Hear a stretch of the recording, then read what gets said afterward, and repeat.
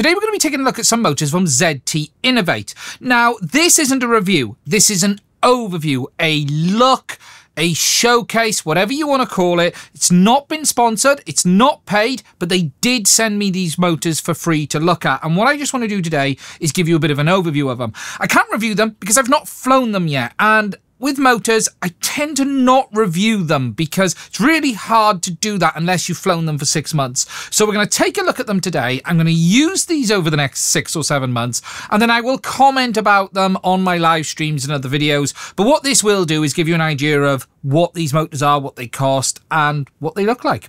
So before we get into it, I just want to be crystal clear. As I said just now, this video is not paid, it's not sponsored, but I did receive the motors for free. I did not pay for these motors. However, as always, my thoughts are entirely my own. Okay, so I've been sent over 5 sets of motors to take a look at from ZTInnovate. Now, we've got our more traditional 5-inch size motors, and then we've got some bigger ones here for larger builds. Now, size-wise, what we've got is 2207 2040 kV, and a 2207 2085 kV. So we're going to take a look at them first of all for our 5-inch, and then we've got our bigger motors. We've got our 2807, which is 1300 kV, and then we've got our 2812s, which are available in 1325 kV and 915 kV, depending on what you want to build. So what we'll do first of all is have a look at the two 2207s, and then we'll move on to the biggies towards the end. Now, we have 2 different models of motor here. The 2207 2040 is the VTI, which I've got here, and the 2207 2085 is the ZTI. Now, you will instantly see that there are some differences. We'll have a look at them individually now in a moment, but you can see one is a unibell design, whereas one isn't. Both of these are available in the 2 different sizings. So for instance, you can get this motor in the 2040 kV, but you can also get it in the 2085, and that also stands for the ZTI as well. You can get it in 2040 or 2085. The sizing isn't specific to the motor type. Okay, looking over the VTI first of all, you can look there and see that unibell design. This is the 2040 kV, but as I've said, you can get it in the 2085.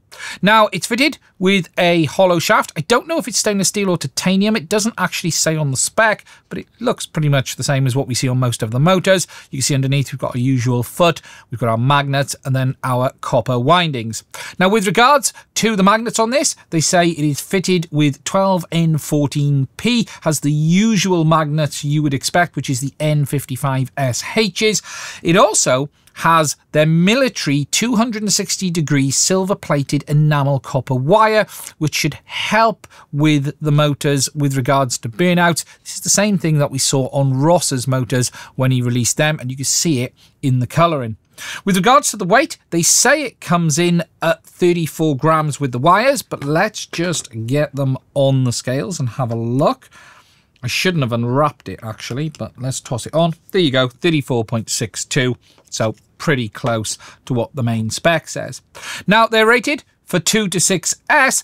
They do have the charts up on their website with regards to what the motor performance and the specification is. I'm not going to go through it in this video, but it is there if you want to have a look. Next, moving over to the ZTI, this is the 2085 version, but still 2207. Now, you can see this doesn't have a unibell design. It's a 2-part. You've got your top section, and then you've got your bottom section there, and then you've got your magnets placed in underneath. Basically the same overall setup as we saw on the VTI. So you've still got your hollow shaft, you've still got that silver-plated enamel copper wire. Weight-wise on this one, they say comes in a little bit less than the VTI. They say 32.8 grams. So let's have a look at that. It says 33.6 there, but we do still have the wrap tie on. So let's just get that off and then try it again. I'm coming in at 33.2, but there may be a little bit of a variance. I wonder if that's without the nut. Yeah, somewhere in between. Again, very close to the specification. Shaft diameter is 4 millimeters, something I didn't mention on the other one. Overall, similar, but again, 2-part design. Really nice looking motor though. I like the design. Machining looks really clean and tidy. Really, it depends which one you're looking for with regards to choosing between the two. We'll talk about price and stuff a little bit more later on. Next, moving over to the 2807 1300 kV ZTI. Now, like the smaller one, this is the two-part bell design. So you've got your top section machined, and then you've got your outer strap, and then you've got your magnets and everything mounted to it there. Now, this motor still features a single hollow shaft. We have our copper windings. However, if you look on these, this doesn't have the silver enamel copper wire. It has the standard enamel copper wire, which they rate to 220 degrees, still high temperature, but not as high temperature as you see there. If I just show you there, you can see the color difference. Now, this is still fitted with N52SH magnets. You've got your bearing underneath, obviously, as well. It's a 12N14P setup, and overall, it's just a bigger version of the 2207 that we saw earlier. Now, weight-wise, if we just take a look at these and pop it on the scales, this is coming in at 59.29 with the tie strap on board, so it'll be a little bit less than that. But again, looks to be a really nice and clean and tidy motor. Finally then, we have our 2812 1325 and our 2812 915. Now, these are both ZTI based motors, so if we hop out this one first, so that is our 1325 kV, so you can see that there. ZTI again, same design, aluminium top end, no silver coated wire on this one, just the standard high temperature copper wire. Really nice, same as the other one. And then let's get out our 915 version. Just take a look at that. So again, you can see the overall outside diameter is the same. It's just the difference in the windings. With regards to size, you can see the difference there when we start looking at the size difference to the 2807. You can see it's quite a difference there. But when it comes to the 2812s, both the same size, it's just the windings that are different. So what you'll see is differences in there. Can we see them underneath? Yeah, you can see there's more windings in places on the motor on the left. It's hard to tell, but you can see the difference. Overall, some really nice big motors depending on what size you want to build. They're going to offer between these different setups. Again, I'm not going to go through the chart specifically in this video, but between these two, for instance, you've got a 915. Let's just get that round. And 1325, depends what size build you want. Obviously, the 915 is going to be a slower motor compared to the 1325s. You're going to throw potentially a bigger prop on this, or at least you might want to fly with the same prop, but have a little bit more efficiency on the 915 compared to the 1325. Again, it's really going to depend on your choice of setup. Now, as I've said, this isn't a review, it's more of an overview, and if you're after the full technical details for the motors, they have them all on their website. They list all of the motors that are available.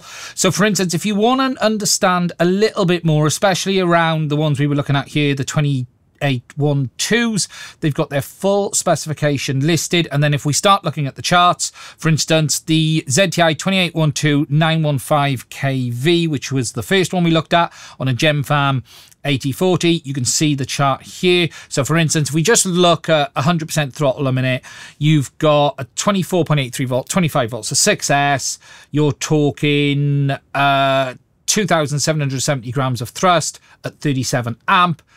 Whereas if you moved up to the 1325 size, you'd have 36,400 grams of thrust. So you're gaining a chunk of thrust, but you're drawing a lot more current for it.